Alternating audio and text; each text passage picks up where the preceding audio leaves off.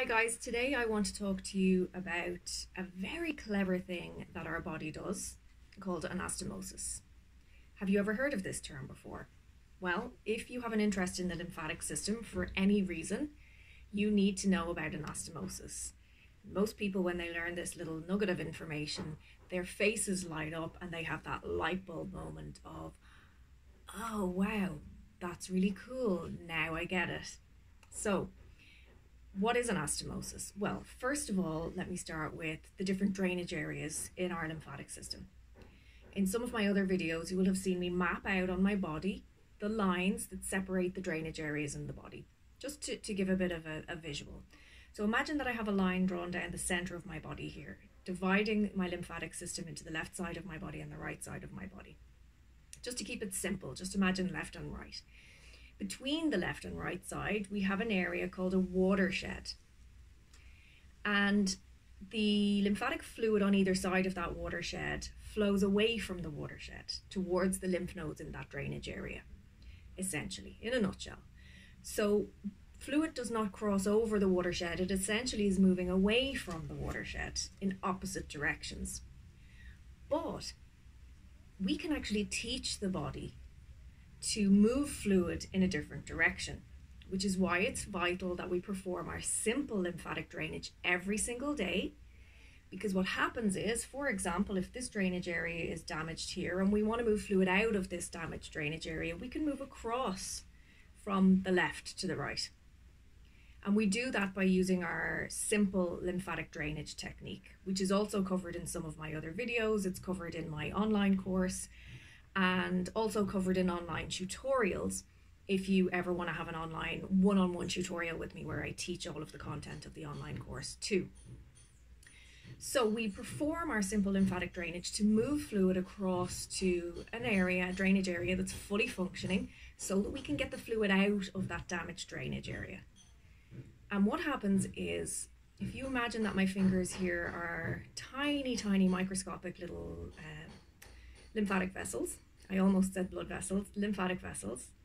And at the drainage, at the watershed area, they're not connected to each other. They're separate, right? Because remember, the fluid is going in different directions. But when we start to encourage fluid just under the surface of the skin, we encourage that fluid across to the other side. What happens is the vessels are so tiny and microscopic that when the fluid is crossing, the little vessels start to come together and grow together. And this is called anastomosis. Now we've created a new pathway across that watershed. We've taught the body to bring the fluid across to the other side. When we don't perform our brushing or our simple lymphatic drainage every day, or we're only going for a session with a therapist once a month, for example, or once every 2 weeks, the tiny microscopic vessels break apart again. And now the watershed is dividing the two drainage areas, and the drainage areas are going to flow the way that they normally flow. So can you see, when we create anastomosis, we encourage anastomosis by gently moving fluid across the watershed. When anastomosis takes place, the vessels join together. We now have a new pathway. And every day for a couple of minutes, even a few seconds, we keep moving the fluid across. We keep that channel open, that new pathway that was created by anastomosis. And the body has now learned to keep moving the fluid out of the damaged drainage area. Isn't that just magic? Magic. And that is why it is essential, whether you are seeing a therapist or not, you must be doing a little bit of simple lymphatic drainage every single day to make sure that those vessels stay together and you keep your new drainage pathway open. Otherwise, each time you go back to the therapist, you're starting from zero again. And you have to keep just redoing that process. But you have the power to keep that channel open in a very simple, gentle, easy to learn way. And now you have the knowledge to understand why. Why should you learn this? Why should you be doing it? And why do you need to do it even if you're seeing a therapist?